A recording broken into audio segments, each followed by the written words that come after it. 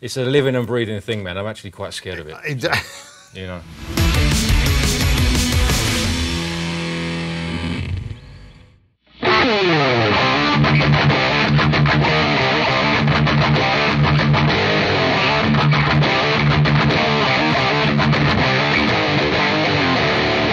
Hey everybody, what's up? Don Carr here with another round of What's on Your Pedalboard, and today it is Richie Faulkner. Mr. Carr, how are you? Dude, excellent, man. Excellent. It's a pleasure. My pleasure. My pleasure. Thank you so much for being here, man. Thanks for having us. Yeah, absolutely.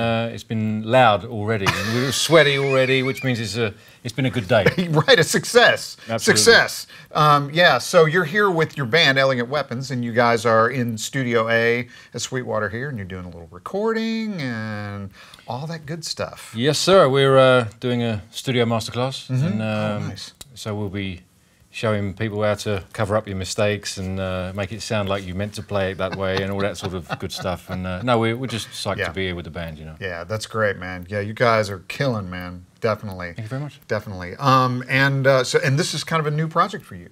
It is. It's something that's been, you know how it is. You put bits and pieces together, like riffs and melodies and stuff. And I think during COVID, I sort of had some time, like we all did, to get those ideas together and just see if they worked in if it was songs or an EP or an album, and it was. So it kind of started there.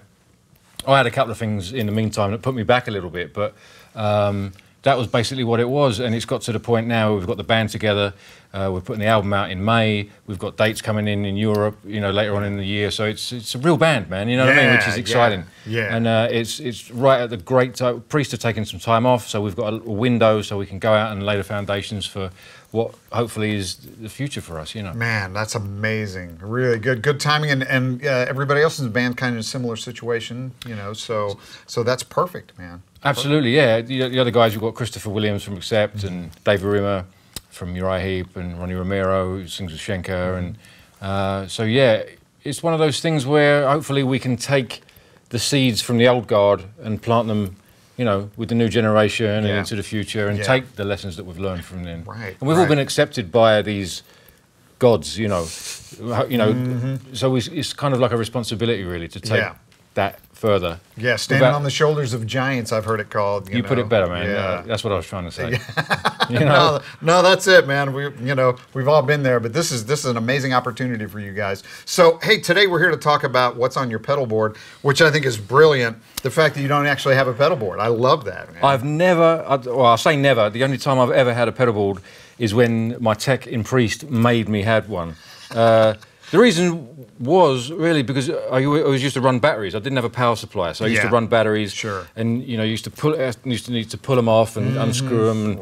And you couldn't get them off the pedal board that easy. Yeah. So I just left them off the pedal board, and it's always been like this ever since I've been playing in pubs and stuff. This is the pub. The pub setup. Actually, the carpet's pretty similar. I've seen a few of these. Beer stain, maybe. Yeah, exactly. Yeah. That's all we need. And it just stays with you. You know what I mean? Yeah. And sometimes you put them on a pedal board. For me, it looks a bit, I don't know, I like it like this. I like it a bit chaotic and, I don't know, it just sticks with you. So that's what it is, really. And another interesting thing about this kind of setup is, on a pedal board, everything's fairly close, right? And so you're really doing a little more of the, specific tap dance thing. Man, with it spread out, it's like you just run by, you know you're going to hit the right one. Well, exactly. You can see here it's kind of taking on its own. Yeah. You put them out straight originally. Right. And then it's taking on its own shape depending on where is natural for them to be. Yeah. So this is the way to do it. Not that pedal board rubbish. This is the way forward. Look how ergonomic you are. Look at that, man. I love that. It's there you go. Yeah, it's maybe beautiful, man. I don't know. Maybe it's that. I don't know. Right. That's what I'm saying. That's what I'm saying. So okay. So what do we got here? The Jerry Cantrell wah, I see. Well, we've got nothing special. Again, I'll show you the amps in a minute. Yeah. It's nothing really. It's a wah pedal. It's the Jerry Cantrell wah. Yeah. And it's got one knob on it. You can get some wahs which have got a few switches and dials and stuff. This is just the switch just rolls off. Or not the switch, should I say? What do you call it? The knob. Yeah. Rolls back a bit of the high end of the wah. So instead of a wah, it's a wah. Yeah. You know what I mean? Right. And yeah. His whole thing, like even the inductor in there, it's a little darker sounding. Bit darker. The way they got it voiced. Yeah. So it's specific. Yeah. I don't use a wah wah wah wah type sound. Yeah. I kind of use it as a filter a lot of the time. Yeah. And that works perfectly. I've been using them for about 10 years. Cool. So yeah, it's a wah pedal. Yeah. Right. You know what I mean? Yeah. That's what it does. You know what I'm saying? One thing. Yes. On off. Yeah. Yeah. Moving on from that, you've got the MXR Univibe. Yeah. Always a favourite of mine. I think it has a voicing. There's a lot of vibes out there. The Univibe, to me, always had a voicing that was unique to everything else. Yeah. There's stuff that comes close to it, but a Univibe to me is a Univibe. And they've had various different, incarnations of them. Right. But they've always sounded consistent to me. Yeah. So, Yeah. always had a Univibe on there. A microchorus.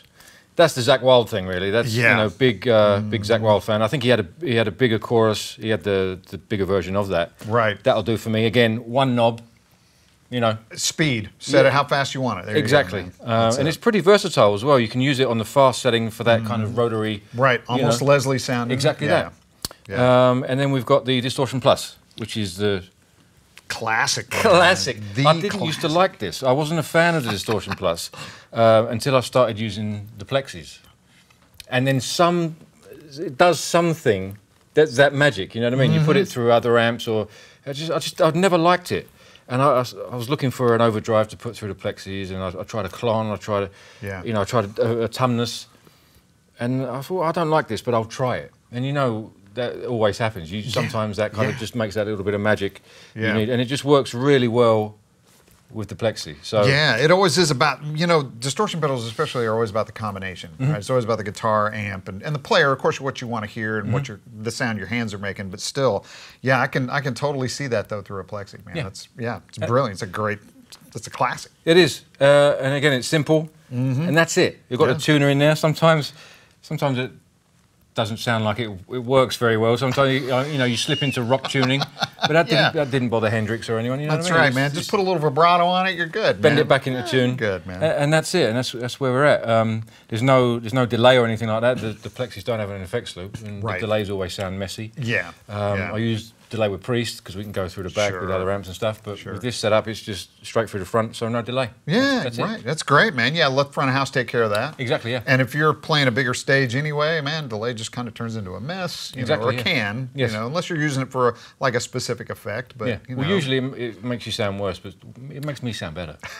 I don't know if that's a good thing or a bad thing, but it is what it is. But so yeah, just as simple as it gets, man. Yeah, and the amps I love are the same. it, man. Yeah, the amps though, man. I was just marveling at your amps, as I'm sure everyone does. So, JCM 800. This is an 80s, right? You said this is a 1983. 83. Yeah, that's an original. Yeah. And the Plexi is a 95 30.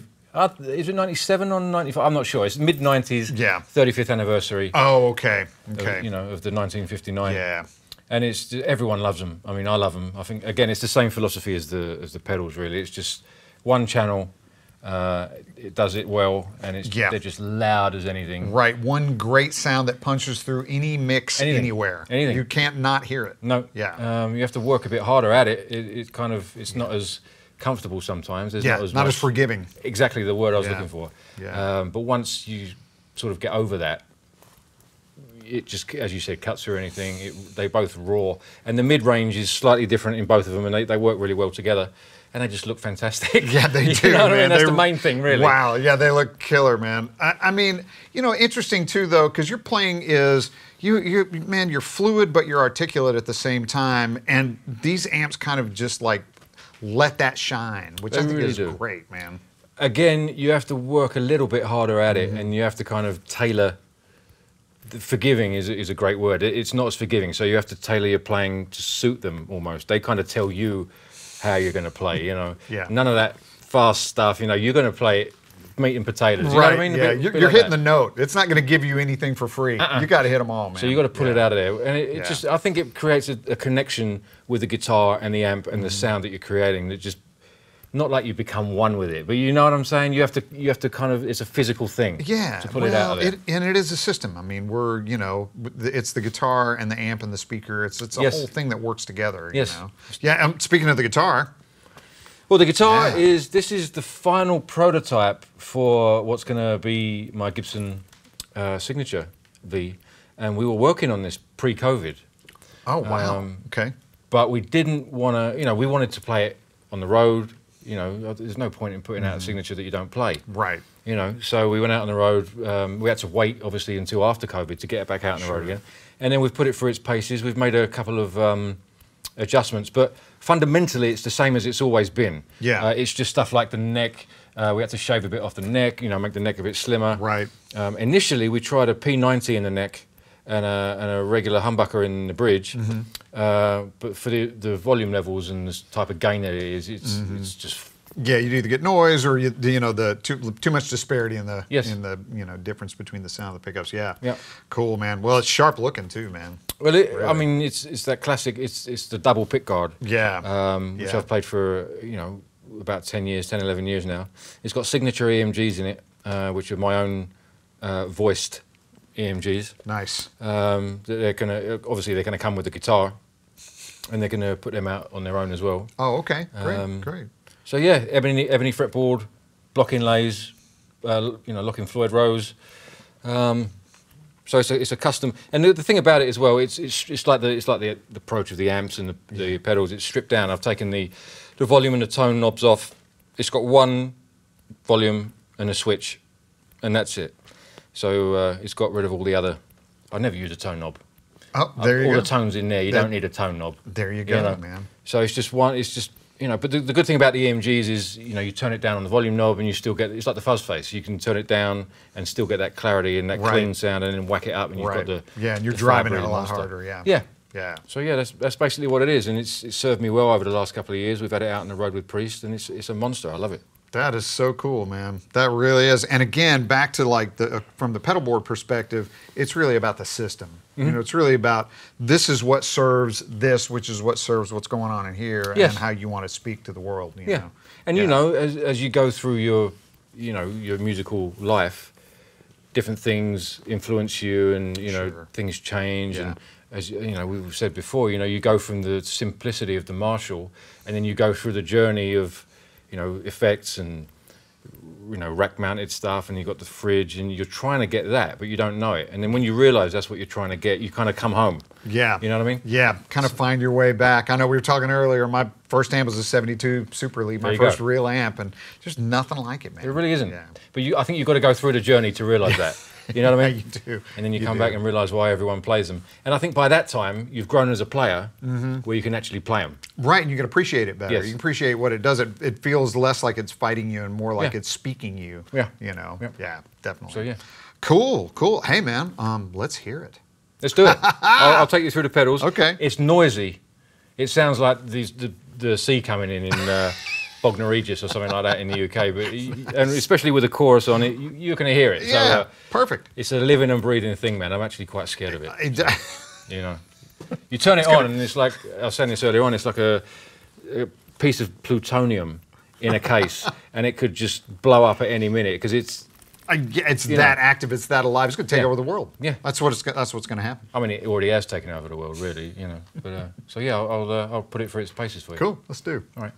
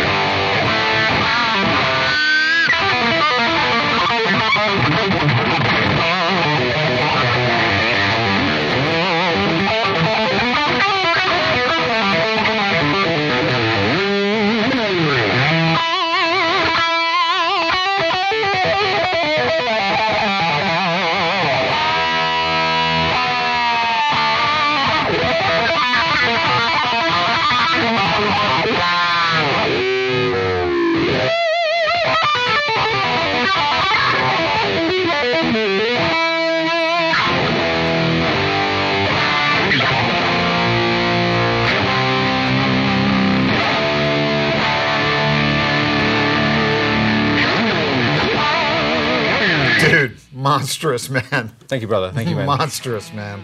Wow. Thank you so much for being here, Richie. It's been an absolute pleasure. Anytime, really appreciate it, man. Really appreciate it. Come back, please, often. It's good to have you around, man. Definitely. Thank you, brother. Try and stop me coming back. Yeah, yeah. Hey, thanks everybody for watching. If you have any questions about these pedals or any pedals, make sure to contact your Sweetwater sales engineer or check us online at sweetwater.com. Thanks.